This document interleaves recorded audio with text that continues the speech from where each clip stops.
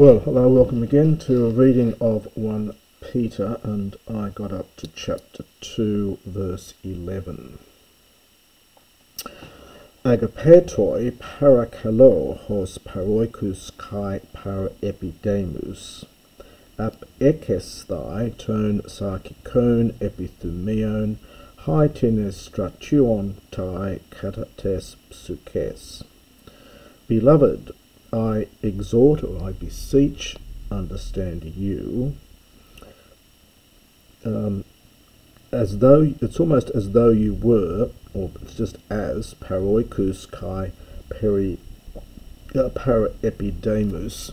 This is the sort of sojourners or strangers and sojourners that we had back in verse 1, chapter 1:1. Apekesthai is from ap echo. Now you get the classical idiom ap eke, to keep one, is distant from. And this is the middle here.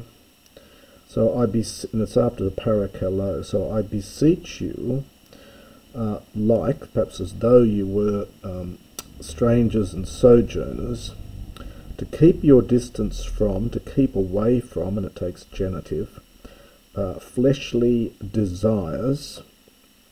This is from epithumia, feminine noun, plural here, and then we've got the relative with the tines. So the very ones which stratuontai are campaigning, it's a military term from stratuomai, katates psukes, against the soul.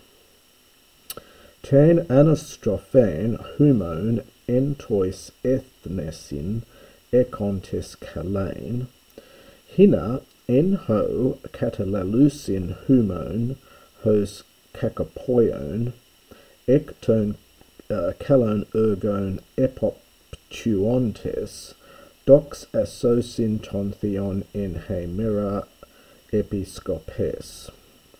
Now that word we've had several times, this epistrophe, the conduct. So it's having, and with the kalain is going with the epistrophane, but it's been kept to the end of the sentence here. So it's almost having, perhaps almost maintaining your conduct among the Gentiles as kalain, as noble. So maintaining your conduct among the Gentiles as noble, hina, in order that. Enho is a odd expression that turns up several times in this epistle. It's almost when, it's almost in the time when you could supply chrono or something here, or perhaps in the situation in which. When might be a useful way of translating this in different contexts here. So it's something like perhaps in a situation in which, or perhaps when. Katalalio is to speak ill against, so to slander. So when, and it takes a genitive, so in the situation in which they slander you as kakapoion. Now this, I take this here to be, because this is plural, I take this to be here an adjective from kakapoios, and this is a genitive plural here. You do get kakapoieo, which is a verb, and you might, it's got the same participial form as what we're getting here, but I think this must be here a noun, a genitive plural. So in the situation in which or whenever they slander you as, and this is genitive agreeing with humon, as though you were doing wrong, then epoptuontes, they looking on, they observing you, as a result of your good works, they might glorify, from doxasdo, this is the subjunctive here, God, in the day of visitation. This is an Old Testament expression. It occurs elsewhere in the New Testament. It means really the day of judgment, I think is the sense of it there. So even though they slander you as doing wrong, when they take a close look at your as a result of your good works. So looking carefully, as a result of your good works, they might glorify God in the day of visitation. This is from ep optuo. It's got a slight religious overtone. An epoptes in classical Greek meant an onlooker, an observer, but generally an observer in a religious context. Again, the commentaries will have more to say on that. Hypotagete passe anthropine ketisse diaton kurion eti basile hos hup ekonti eti he gemosin hos diautu pempomenois eis ekdikesin kakapoion epainon de agathopoion.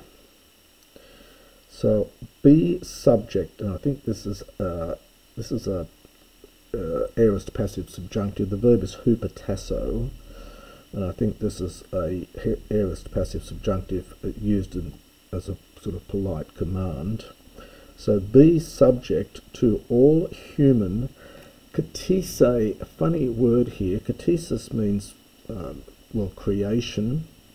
Possibly here has the sense of institution, that which is created. So any human creation.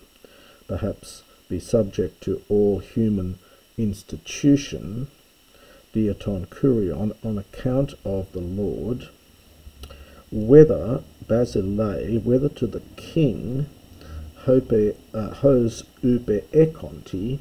Now hupe echo is to be supreme, literally to hold your hand over everything, so it's to be supreme.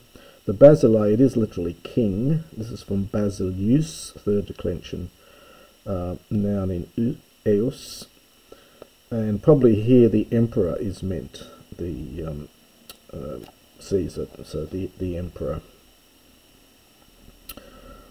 So be subject to to each human institution on account of the Lord, whether, now we get 80, so whether to the king, perhaps the emperor, as supreme, as the one being supreme, participle agreeing with basile, or whether hegemosin, this is from hegemon.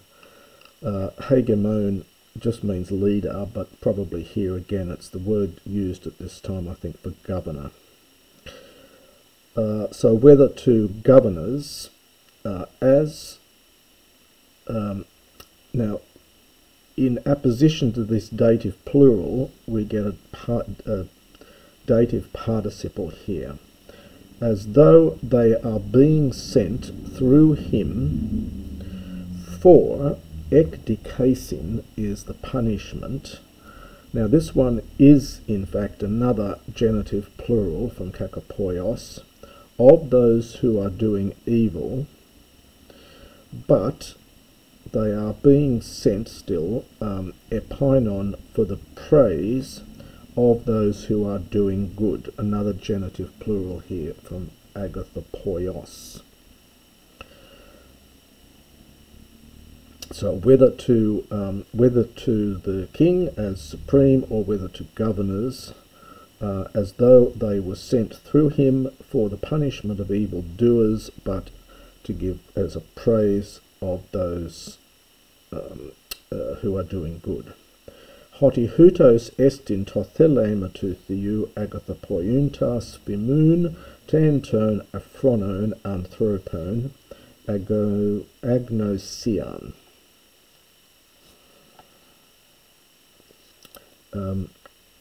I'll just pause it there, I think, because literally the will of God is thus. So it's something like this is the will of God, or the will of God is thus, or for thus is the will of God. For the agathopoiuntas, now this is from the participle agathopoio. So he's used the noun up here, now we're having the corresponding verb as a participle for the will. So thus it is the will of God, for those doing good. Fimun, this is an infinitive from fimmo'o. It's a word meaning to muzzle, to make to shut up. So it does occur in one of the Gospels, I think it's in Mark, fimmo'o, so to muzzle, and then the tain goes with the agnosian, to muzzle the ignorance of foolish men. Again, note, enjoy all the assonants here, aphronon, anthropon, agonosian. Again, this is not accidental. The Greek likes to use of assonants, is fairly common. It's used elsewhere in this writer as well. Hos eleutheroi. Now, this, we have to supply something here. It's sort of as free men. So we would probably say, live as free men, conduct yourself as free men. You could just say as free men, but nice to put something in here.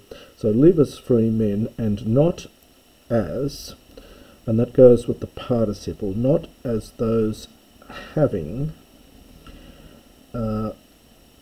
tain eleutheron, the freedom as an epikaluma, a cover or pretext of malice, of evil doing, of malice.